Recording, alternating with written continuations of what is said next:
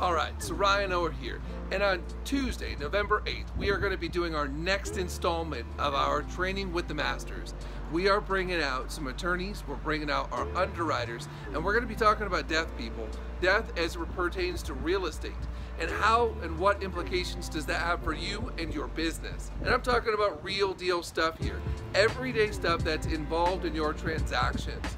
It could be implications with vesting on title. It could also have to do with probate. It could also have to do with, what if I have a trust and something happens? How does that work? Or God forbid that somebody goes out and they forget to transfer the property from the individual to the trust after getting one.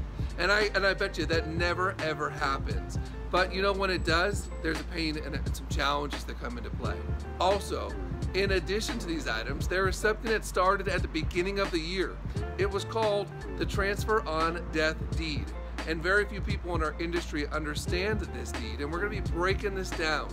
Now, this class is available to industry professionals, that is real estate professionals, but it's also open to those who are consumers, people in this situation themselves.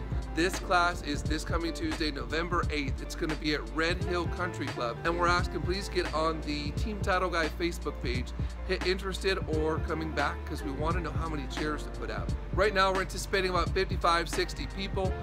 We have room for up to 75 people to come in, and we hope that we can fill that class. Join us, check out teamtitleguy.com or TTG blog, and like it on Facebook. Ryan Orr of Team Title Guy, and we'll see you soon.